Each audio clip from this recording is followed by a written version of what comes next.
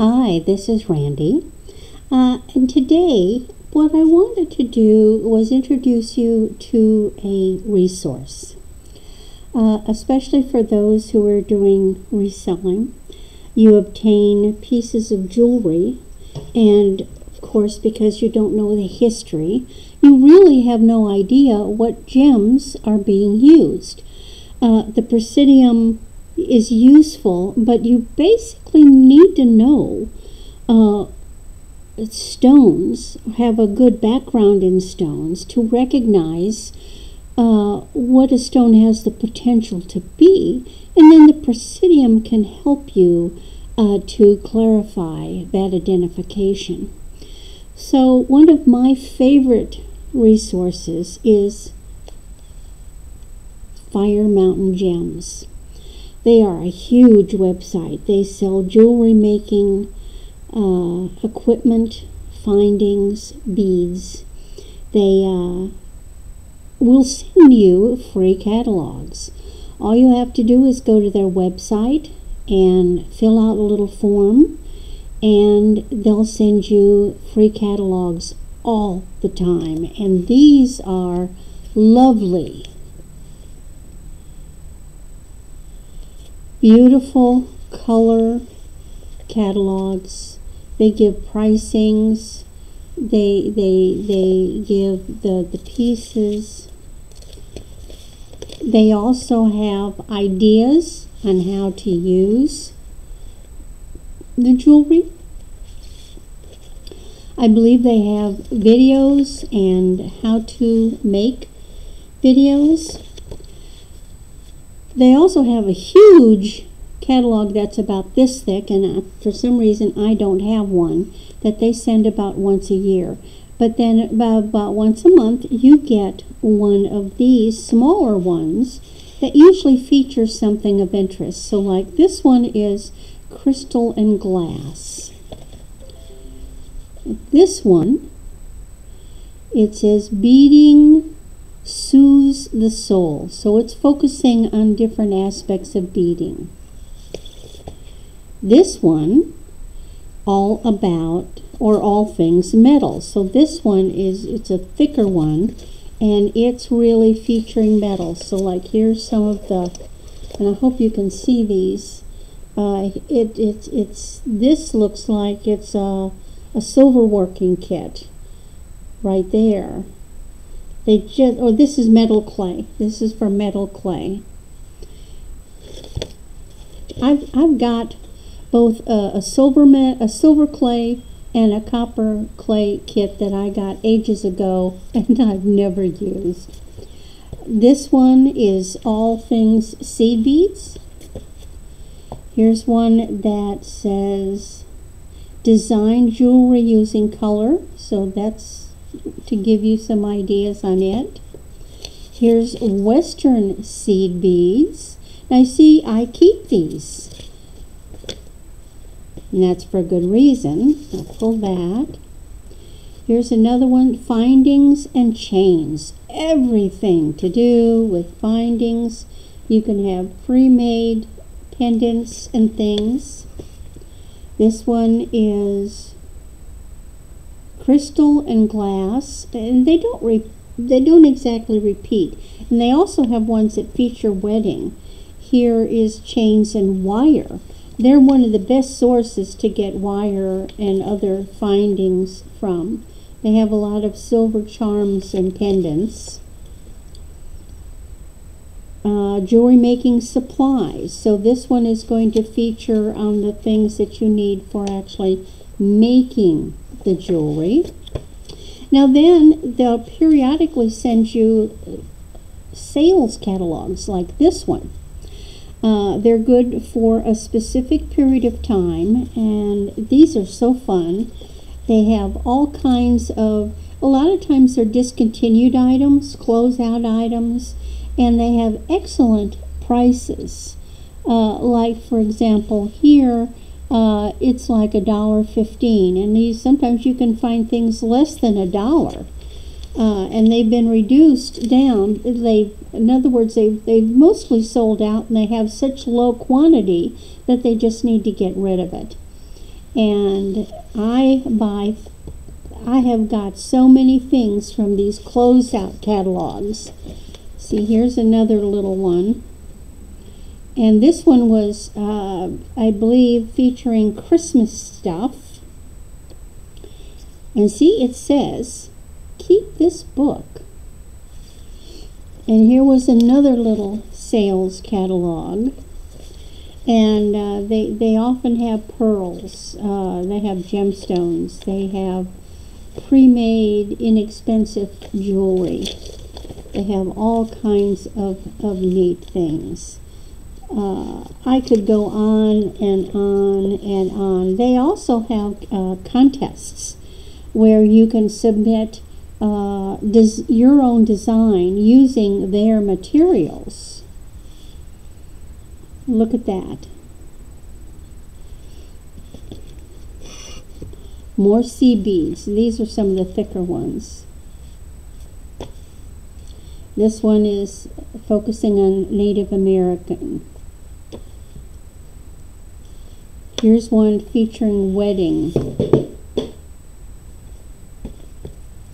Now, some other resources. I'm going to try to pull these over here. And these are ones that I keep for other reasons. This one is Potomac beads. They are another good resource for beads. So you've got Potomac beads, and then here is one. I gotta read it. Kingsley North. Let me get that there. They also sell all kinds of beads. Let's see who else I have in here. Prima Bead is another one. And I always hang on to the catalogs. There's another Prima Bead. I've got several. Look at these.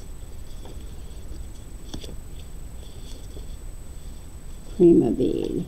Now this is something I kept onto. There's another place, it's called House of Onyx. Oh my God, they have the most gorgeous stuff. They will have, they've got so much, but they've got jewelry, they sell loose stones. They're a higher end catalog, but still good. Look. So, like, here's for an example. If you get the catalogs from House of Onyx, look, they're telling you what certain sizes of gemstones look like and what their going cost is. Like, here's Burmese ruby, blue-green tourmaline, okay? Green tourmaline, so it shows you the difference between what's considered the indicolite or blue-green and regular pink spinel. You want to know what pink spinel is? Look at the different range of colors. A wonderful resource. Look over here. Ceylon blue sapphires. Oh boy, what's that? Kanchanaburi blue sapphires, Savorite garnet, which of course is the green garnet, Thai ruby, imperial topaz, which is one of the top types of topaz, and it also shows different colors that it comes in. So see, this is a wonderful resource. Here's lima beans, or lima. They are another good company to buy things from. Look at these jewelry designs that they've got. And this one has instructions. So like here's a beaded bracelet. And there's the instructions on how to do it. Now what was this? So that was just a crafting book. Here's another Prima. Okay, here's one that I specifically kept. This, now these are quite old. This was a Museum of Jewelry catalog, and this is from the 90s. but I use this for inspiration. I look at these beautiful pieces and I think, well, I really like the way that looks. Is that something that I can reproduce, but maybe not using, of course, gold or silver. Plus it has other beautiful, gorgeous little things. So that's one. Now here's an old catalog from Coldwater Creek. And this one is quite old. My mother had received this, and you can see, look, 1998.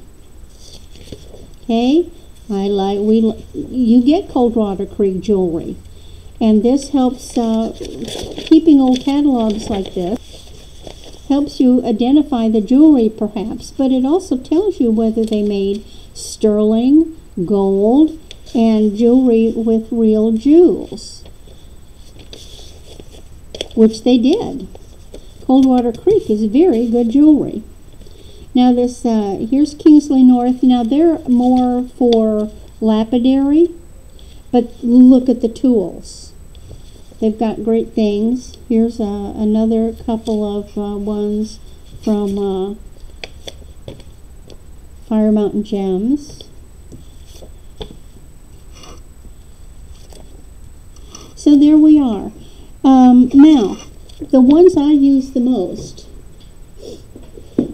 are these, because some of these catalogs they send you and they will say, keep this book. So that this is one specifically that says it's gemstones from A to Z. All right? And here, for example, it starts with the A's. Crazy Lace Agate. So we've got Crazy Lace Agate, and look at the different colors that come in. Yellow, pink, green, purple. It gives you good examples of what that stone looks like. Then what have we got over here? More Crazy Lace Agate. Look at this gorgeous blue color. And here's a lavender. Then let's move forward a little bit. And now we're in the carnelian. So it shows you the different colors that carnelian actually can come in. Here's a yellow calcite. And here's different ranges in color of carnelian. Here's more carnelian. See, some are more orangey, going to really orangey.